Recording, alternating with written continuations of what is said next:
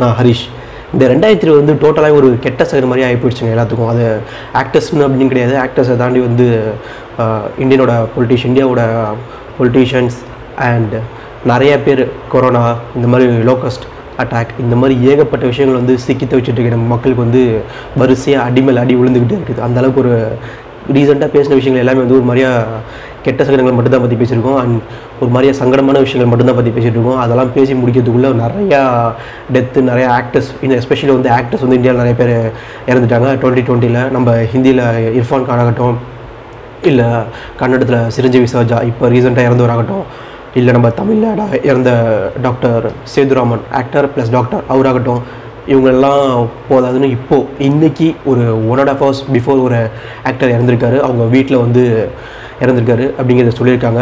அவர் யாருங்கிறத பார்ப்போம். நம்ம தமிழ்நாட்டில் அவரோட படங்கள் வந்து மேக்ஸிமம் பார்க்காதவங்க யாருமே இருக்கவே முடியாது. ஏன்னா அப்பேற்பட்ட ஒரு படத்தில் நடித்தார். அந்த படம் வந்து தமிழில் ரீமேக் பண்ணாங்க. இந்தியா லெவலில் எல்லோரும் திரும்பி பார்க்க வச்ச படம். அண்ட் எஸ்பெஷலி வந்து பெரிய பெரிய கிரிக்கெட்டர்ஸ்லேருந்து பெரிய பெரிய லெஜெண்ட் ஆக்டர்ஸ்லேருந்து எல்லோரும் போய் பார்த்தாங்க. நல்லா இருக்குன்னு சொல்லக்கூடிய படம். அந்த மாதிரி படத்தில் நடித்த ஒரு hero is no more now. அவர் வந்து இறந்துட்டார். அது வேறு யாரும் கிடையாது, சுஷாந்த் ராஜ்புட் அப்படிங்கிறது நம்ம எல்லாத்துக்கும் தெரிஞ்ச ஒரு பேர் தான். MS தோனி படத்தில் நடித்த ஹீரோ அவர் வந்து இறந்துட்டார், சூசைட் பண்ணிக்கிட்டார். அவரோட வீட்லேயே வந்து சூசைட் அட்டன் பண்ணிட்டு இருக்காரு. அண்ட் சூசைட் அட்டன் பண்ணது மட்டும் இல்லாமல் இறந்து போயிருக்காரு. ஒரு 1.5 hours பிஃபோர் தான் வந்து நியூஸ் வந்து வந்திருக்குது. இது நம்ம தமிழ் மீடியாவில் வந்து டக்குன்னு வச்சு பார்க்கும்போது எதுலேயுமே வரல, இன்க்ளூடிங் பாலிமர், புதிய தலைமுறை, நியூஸ் 7, நியூஸ் 18, இந்த மாதிரி பெரிய பெரிய மீடியாக்கள், பெரிய பெரிய நியூஸ்ன்னு சொல்லக்கூடிய தமிழ் மீடியா எதுலேயுமே வந்து கவர் பண்ண ஒரு சிங்கிள் நியூஸில் கீழே கூட ஸ்க்ரோலிங் நியூஸ்னு சொல்லுவாங்க, அதில் கூட வந்து எதுவுமே போடல. அந்தளவுக்கு ஒரு கேவலமான ஆளாக போயிட்டார். எனக்கு தெரியல. ஆக்சுவலாக 34 வயசு தாங்க ஆகுது. ஆக்சுவலாக ரொம்ப யங் ஆக்டர் அவர். இப்போ தான் கல்யாணம் ஆச்சு. ஆக்சுவலாக கல்யாணம் ஆகி ரொம்ப நாள் ஆகுது. இப்போ ரீசெண்டாக வந்து அவருக்கு பாணின்னு ஒரு படம் வந்தது. பாணி, டிரைவ் 2019 டிரைவ், இந்த மாதிரி பல படங்கள் வந்தது.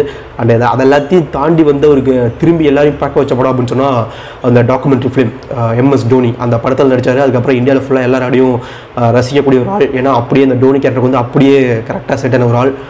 ஏன் அவர் இறந்தார் அப்படிங்கிறது வந்து தெரியல. கரெக்டாக நியூஸில் சொல்லியிருக்க ரிப்போர்ட் வந்து பார்த்தீங்கன்னா டிப்ரெஷனால் ஒரு சூசைட் பண்ணியிருக்காரு அப்படின்னு சொல்லியிருக்காங்க. பட் அது எந்தளவுக்கு உண்மை, என்ன ரீசன் அப்படிங்கிறது நமக்கு தெரியல. ஏன்னா நியூஸில் ரிப்போர்ட் பண்ணது மட்டும் தான் நம்மளால் சொல்ல முடியும். இப்போது ரீசெண்டாக வந்து போய்கிட்டு இருக்குது ரிபப்ளிக் சேனல் ஒரு சேனல் ஆகட்டும், இல்லை வந்து English channel India today, TY times of India, இந்த மாதிரி நியூஸில் வந்து இப்போ தான் சொல்லிக்கிட்டு இருக்காங்க.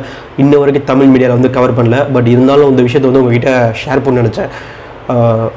Bollywood actor Sushant Rajput is past அவே. ஓகேங்களா? அப்படிங்கிறத தெரிஞ்சுக்கோங்க.